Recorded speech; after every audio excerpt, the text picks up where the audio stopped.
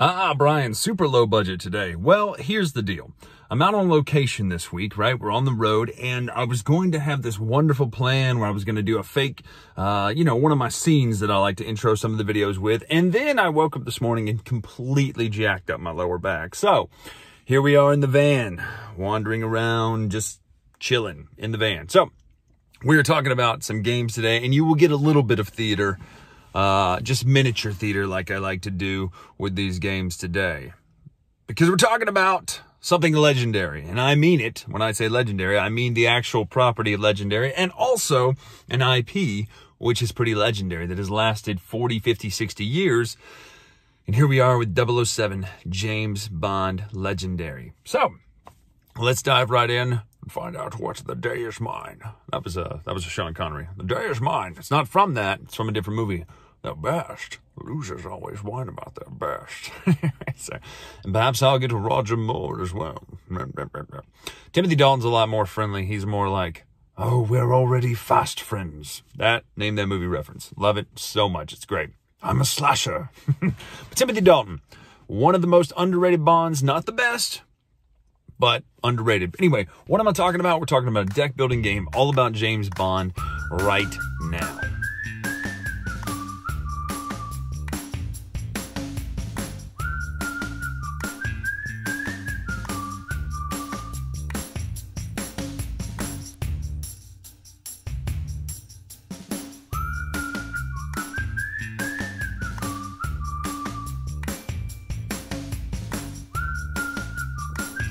All right, so here's the setup for Legendary 007. We're playing in GoldenEye today. Notice he has 006 health. Nice little touch. First of all, you're going to set up your scheme. There are two schemes for GoldenEye. This one is the Financial Meltdown, which is kind of the main part of the movie. Alex Trevelyan's our mastermind. You have the mastermind cards that will go face down beneath him, because you're going to take one of these randomly each time you choose to attack him. Put your Moneypenny cards here. She's just like an ally that you can use. Your hero cards that are made up from the GoldenEye deck, from the GoldenEye movie. And then these cards here are going to be part of the villain deck. I just wanted to show you that you have different henchmen as well as different villains from the movie. So Ormov, Xenia, and then Russian soldiers and things like that. Those are going to go together with these different missions that you can go to and try to beat. Things like the train mission and all that. They will shuffle together in a specific order, at which point they will become the villain deck. So on your turn, you're going to start with, first of all, a starter deck with one special starter card as well as some basic starter cards, which are basically one star, which allows you to recruit new people, and then one fight, which is basically your super basic cards. You're going to draw 6 of these. That will be your starter hand. Then you will draw a villain card. It will flip up. It will go to the on assignment card. Now, some of these will be enemies that you have to beat. Some of them are going to be missions like this. So this is Destroy the Control Room, Worldwide Financial Meltdown. So this will always be played with this right here, obviously. So the mission gets -3 health for each of those heroes in Q branch. You'll look down here in Q branch. If there are any of those, that becomes weaker. There aren't.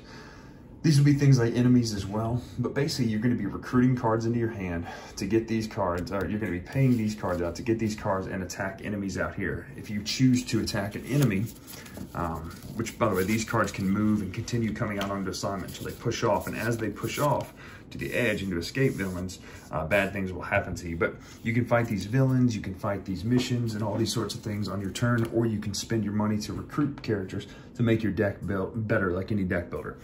If you choose to fight Trevelyan, you would have to pick one of these cards and suffer the consequence. So let me show you what one of them might be. So if we do this one, you have to have 6 fight to do it. But it says fight. Each player gains a 006 extra card from out of play. So you go through the extra cards here, grab that one, and it's actually a double agent type card that hurts your hand.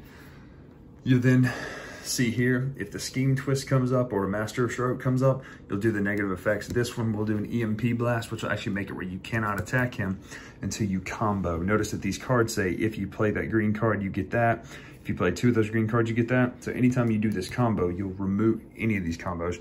You'll remove an EMP blast. Now, this is just GoldenEye, but there are 6 different other movies over here from every single era of James Bond, both Casino Royale, even George Lazenby.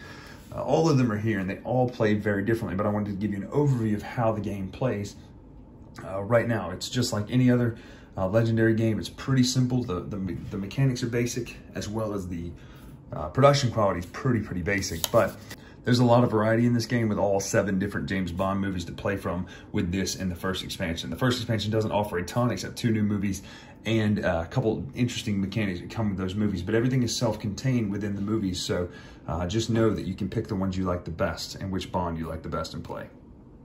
So that is how you play Legendary James Bond 007, right? And that's with the expansion. It comes with it. Now, the expansion doesn't add a ton of mechanics. It adds 2 new movies, which add mechanics for each game. So here's what I really like about this, first of all. I'd like to start with art and presentation. Now, you know, if you don't know Legendary games, they're not known for their production value, both when you open the box and both when you play the game. All the cards have the same Legendary back. In fact, if you took all the Legendary sets that exist, Buffy, Firefly, Marvel, any of the ones that exist already, and throw them face down, you really can't tell the difference on the back of some of them. But, so you're not talking about high production quality. The cards are a little thin and they have a little bit of a gritty feel to them. They're not great when it comes to that. However, one of the things that some of the Legendary games gets knocked for the most is the choice of art. Now, some of the games like Firefly did hand-drawn art that was just pretty awful, actually. Whereas this one chose to do something that gets mocked in a lot of games, but I will say in this game, it actually worked. It worked for me using stills from the movie. I actually like that much better. I would rather see a really interesting still from the movie because the movies have so many Legendary, iconic-looking scenes, right? So let's just talk there, art and production. Now, when it comes to production and what you actually get in the box, you get 5 movies in the base box, and then you get 2 movies in the expansion box. So the reason I like that is it takes the best movie of the James Bond films and puts them in into the game. So it takes the best movies of each Bond. So for instance, you get Goldfinger, you get GoldenEye, which is definitely the best Pierce Brosnan movie. You get Casino Royale. Sorry, I'm messing around with the gimbal here. You get Casino Royale. You get Man with the Golden Gun, which is my favorite Roger Moore movie. You get License, I think it's License to Kill. It's not Living Daylights. It's License to Kill, and then you get On Her Majesty's Secret Service, which I'll admit I've never seen because George Lazenby only did 1 Bond, and he just didn't look it right to me. Just, I don't know. I'm not a big George Lazenby fan, so I never have dove into it. I need to probably dive into it, probably the right word there, and see. But anyway, you get the 5 different movies in the base set, and you get the 2 different in the expansion. And so what that does is it allows you to play in a self-contained story, which I really like. So instead of just playing against, you know, you pick a villain and you play a bunch of random cards that are just through the James Bond universe, no. You set the deck for each movie you're playing. So the cards that you're using, the ones that come up in the hero deck, are only from that movie. I really like that. I like getting Natalia to help me in GoldenEye, but it'd be weird if Natalia started helping me in Casino Royale, because if you followed the Bond films throughout the years, there's a cyclical continuity loop that happens where Goldfinger is kind of at the beginning, but it's also at the end of Spyfall and all this interesting stuff. So you get this cyclical continuity of time zone. So it'd be weird if you mixed them. I think each Bond movie should just be self-contained and not really tie into the last one, unless it's in that first scene or the last scene. You know what I mean? But that is what you get. You get the 5 movies that are there, and how they play, again, is just like any Legendary game. You've seen that happen. Now, I was not a big fan of deck. I'm not normally a big fan of deck builders, but something about this system works. It really feels good. It takes good use of deck building. Now, again, deck building by its nature is not overly thematic. You're spending cards to recruit people, and then you're doing damage. Now, the damage does become a little bit more thematic. For instance, in GoldenEye, when you use the tank, it's an X value, and it's based on what your highest defeated enemy is over there to the right. And so having the tank be worth 7 damage is pretty awesome, right?